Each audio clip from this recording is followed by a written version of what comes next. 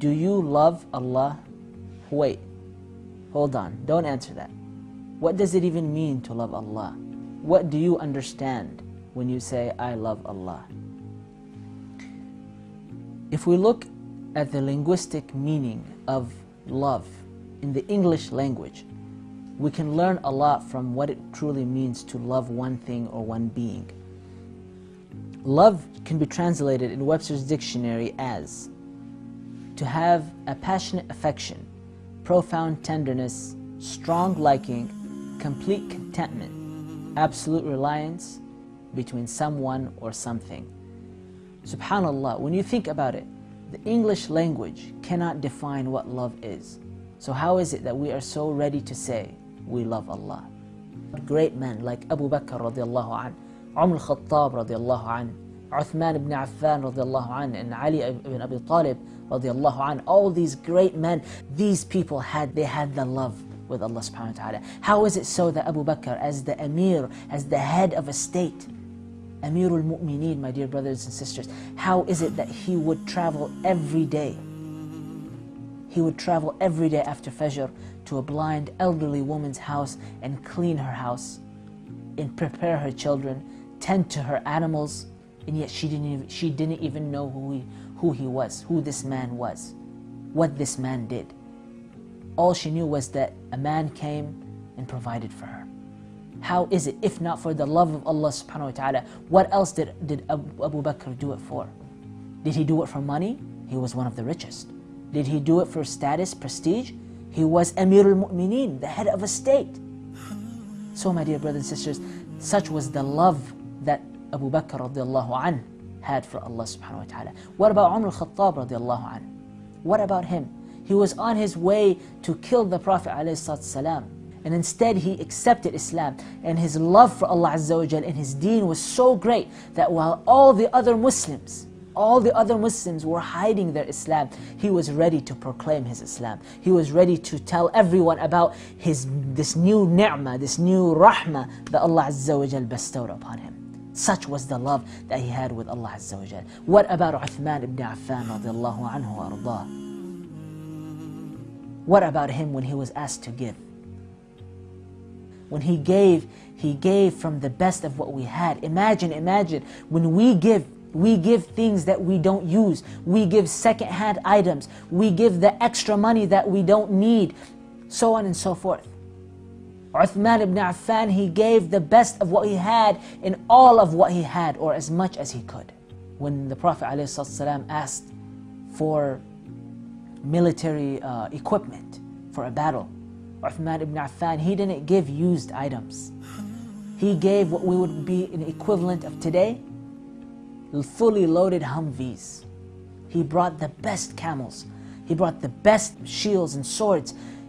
Imagine the cost he took upon himself to provide this for the Muslims. Such was the love. If he didn't do it for the love of Allah Azza wa Jal, as we said before, if it wasn't for the love of Allah, what was it for? Did he need to become popular? No. His status was there. His wealth was there. He had everything he needed. He only desired Allah Azza wa Jal. He desired to have a relationship with Allah subhanahu wa ta'ala. Such was the love that he had for him subhanahu wa ta'ala. My brothers and sisters in Islam, how much does Allah subhanahu wa ta'ala do for us? He created us. He gave us life. He gave us good health. He gave us wealth. He gave us children. He gave us wives and spouses. He gave us beautiful homes to live in. He promises for us an eternal paradise. He will elevate our status and let us look at His face on the Day of Judgment. How does Allah subhanahu wa ta'ala love us so much? The Prophet sallallahu alaihi wasallam said, Wallahi, indeed Allah loves us and loves people far more than a mother who has lost her child when she finds her child back. Imagine when a mother who's lost her child finds the child for the first time, how much does she love the child, subhanallah. It is for this reason why Sufyan al-Thawri, rahimahullah, used to say, Wallahi, I would rather have Allah as my judge on the Day of Judgment rather than my own parents. Why? Because I know Allah loves me more than my own parents. Allahu Akbar. My brothers and my sisters in Islam, how much does Allah Azza wa Jal love us is shown by the fact that even when we disobey Him, He still feeds us, He still clothes us, He still lets us breathe by Allah. He still provides for us and nourishes us and sustains us. Even whilst we're disobeying Him by Allah, even when we're committing that sin, Allah is still letting us breathe, Allah is still letting us eat our food. Ya salam. How great and how noble and how merciful is Allah subhanahu wa ta'ala. Ali ibn Abi Talib radiallahu anh, what do you think allowed him to spend the entire night in salah, the entire night in ibadah of Allah Azza wa Jal? The Sahaba said that they left him after Isha in ruku' and they came before Fajr and they found him in ruku', except there was one difference. There was one difference, that his beard was soaked. His beard was soaked and there was a puddle beneath him. Ya Allah, Ya Allah, what gave him the happiness to do that, to pray all night? He was one of the 10 promised Jannah, my dear brothers. One of the 10 promised Jannah.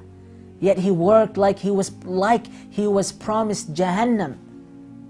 Like he was promised Jahannam, as if he was going to hellfire. That's how hard he worked. Because his desire, his love to be with Allah, even though he was promised Jannah, pushed him to work as hard. Such was the genuine love that Ali ibn Abi Talib had. Wallahi, the scholars of Islam say, the tears of a believer are more precious than the Kaaba. Hakada qala Shawkani. Ash-Shawkani rahimahullah says, the tears of a believer are more precious to Allah Azza wa Jal than indeed the Kaaba itself. Have you not heard, Shawkani says, the hadith of Rasulullah sallallahu alayhi wa sallam, that indeed 7 people will be given shade on the Day of Judgment. And one of those people to be given shade on the Day of Judgment will be a man who remembers Allah, and out of fear and love for Allah, his eyes tear, wallahi. And so he says, wallahi, the tears are more beloved to Allah than the Kaaba by Allah. What about people like Ahmad ibn Hanbal? Ahmad ibn Hanbal, the love he had, Ya Allah, is just humbling. This is a man. We can claim those were Sahaba. This is a man, a knowledgeable man, like you and me. When he was arrested once, the punishment for him was 100 lashes. 100 lashes on the great Imam, rahimahullah.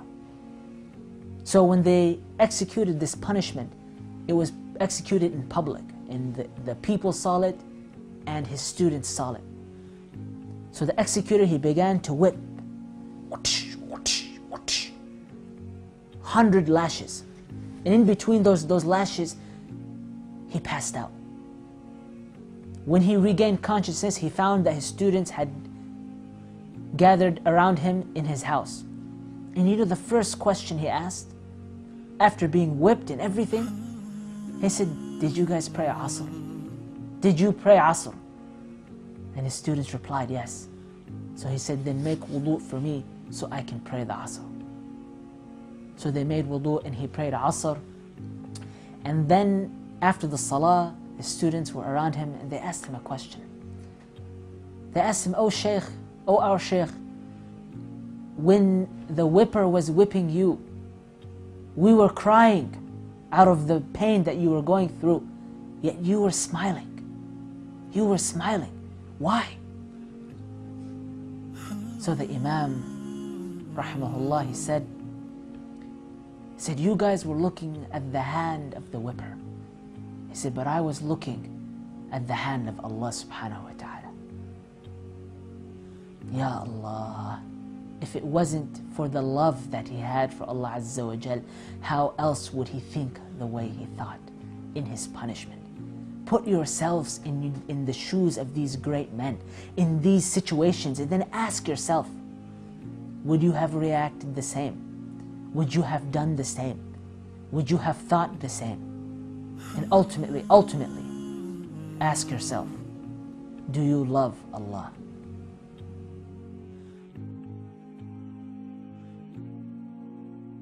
أعوذ بالله من الشيطان الرجيم. قل إن كنتم تحبون الله فاتبعوني فاتبعوني يحببكم الله ويغفر لكم ذنوبكم والله غفور رحيم.